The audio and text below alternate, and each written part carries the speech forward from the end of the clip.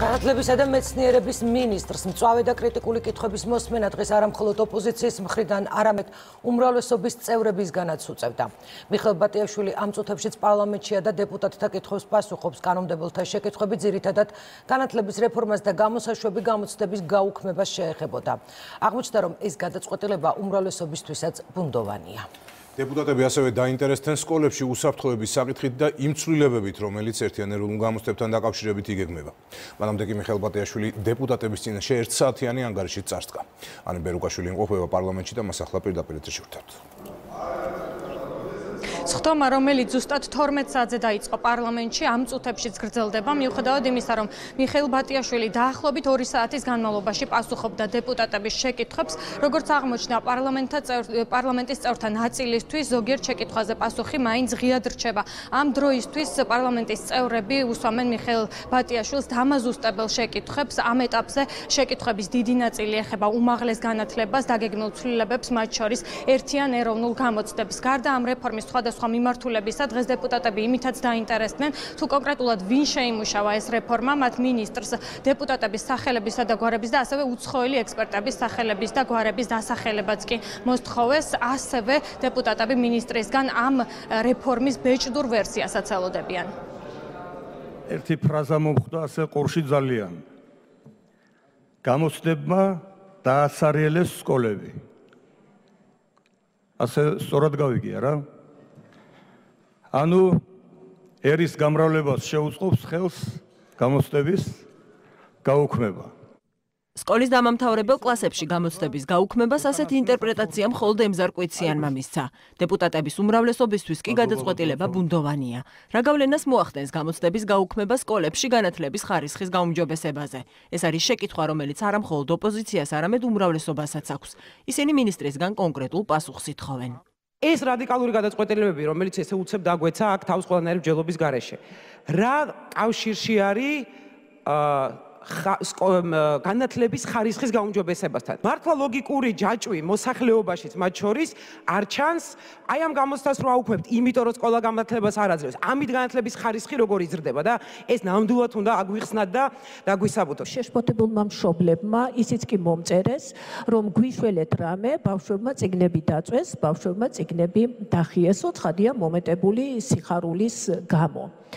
იქნებ მომავალში ასეთი მკვეთრი გადაწყვეტილებების გამოცხადებამდე რაღაცა შემგუებითი პერიოდი მაინც იყოს. მეც მყავს უმცროსი შვილი სკოლის მოსწავლე, რომელიც აღფრთოვანებით შეხვდა თქვენს განზრახვას გამოცდის გაუქმებასთან დაკავშირებით და მთელი მისი სამეგობრო არ მინდა მათ ვაწყენინო, მაგრამ მე მათ ენთუზიაზმს ამ შემთხვევაში ვერ გავიზიარებ, იმიტომ რომ ნამდვილად მიმაჩნია, რომ გამოცდების ესე ერთი ხელის მოსმით გაუქმებით რეფორმა სკოლაში არ უნდა დაწყებულიყო. ვერ მოვისმინე საკმარისი არგუმენტები.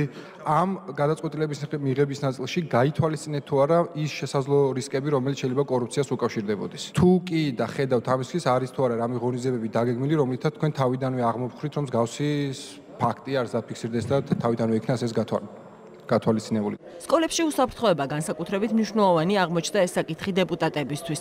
ამ კონტექსტში კანონმდებლებმა ხორავას ქუჩაზე მომხდარი ტრაგედია კიდევ ერთხელ გაიხსენეს და განათლების მინისტრს რეფორმის უსაფრთხოების ნაწილის დეტალური განმარტება მოსთხოვეს. ევროპაში აპროპრიებული მეთოდი არის, რომ სხვადასხვა კლასის მოსწავლეები სხვადასხვა შენობაში განთავსდეს და განსაკუთრებით ეს აქტუალური გახდა ხორავას ქუჩის ამბის გამო, როდესაც პარლამენტის რეკომენდაციაც არის მე-10, მე-11, მე-12 კლასების ცალკე შენობებში გამოტანა და თბილისში, როცა ამხელა ინფრასტრუქტურა არის, წესით ეს ჩემი აზრით პრობლემა არ უნდა იყოს, ამიტომ კითხვა არის, რა კეთდება ამ მიმართულებით. ჩვენთვის ძალიან მნიშვნელოვანია უსაფრთხოება ჩვენი ბავშვების, ჩვენი საზოგადოებისთვის ეს არის ძალიან მნიშვნელოვანი სფერო და მე მაინტერესებს რა ნაბიჯები იქნა გადადგმული თქვენს მიერ, ასევე რა გეგმები გაქვთ იმისთვის, რომ სკოლის კონცეფცია დაეფუძნოს ბავშვის საუკეთესო ინტერესებზე და ეფუძნებოდეს სწორედ უსაფრთხოებას. ერთიან ეროვნულ გამოცდებში დაგეგმილი ცვლილებები ეს კიდევ ერთი საკითხი იყო, რამაც დეპუტატების განსაკუთრებული ინტერესი გამოიწვია.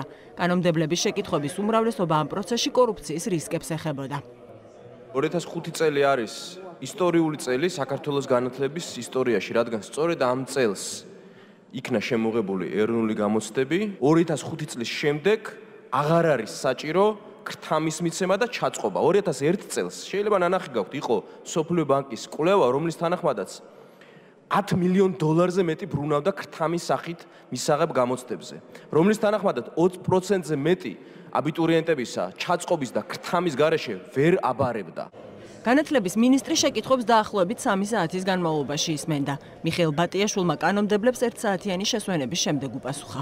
უმაღლესი კორუფციის შესახებ დღეს მართლა შეიძლება რაღაც ისეთი ზოგადი საუბრები გაგვიგია, მაგრამ არ არსებობს ფიზიკურად ესეთი მასობრივის ნამდვილად არანაირი ფაქტი ამისი არ არსებობს. თუმცა როგორც თქვით, უნდა შევინარჩუნოთ ის მექანიზმები, რომელიც სწორედ იქითკენ მიმართული იქნება, რომ სისტემაში არ განვითარდეს კორუფციული კომპონენტები. არასწორი აქცენტები დაისვა, რომ ჩვენ ვებძვით რეპეტიტორებს, ეს ნამდვილად ესე არ არის. რეალურად მე-11-მე-12 კლასის ალტერნატივა განათლების გახდა მომზადება კატის გამოცდებისთვის და არა იმ სასკოლო პროგრამებისთვის, რომელიც აუცილებელია. კითხვა-პასუხის დაწყებამდე მიხეილ ბატიაშვილმა დეპუტატებს განათლების სექტორში დაგეგმილი რეფორმა გააცნო.